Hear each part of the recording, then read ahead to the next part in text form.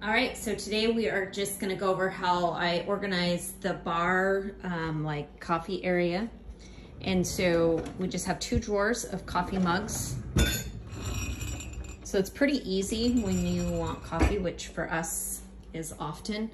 Down here, we just open up these doors and it's the toaster.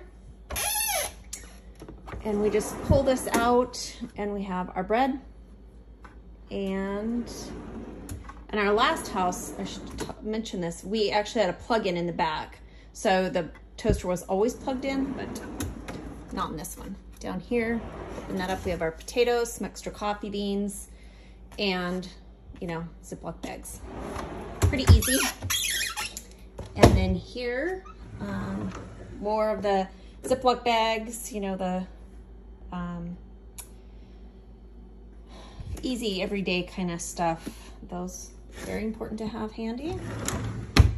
And technology stuff.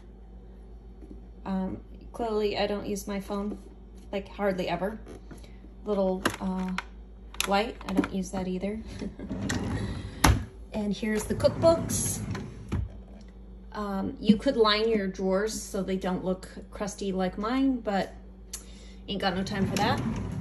And this bottom drawer is just those kind of take away with you kind of cups. So it's basically just come down to keeping things minimalized. And up here we have some spices. Because this stove area is a little bit limited, we put them up here, and any of the extras are on the top shelf up there.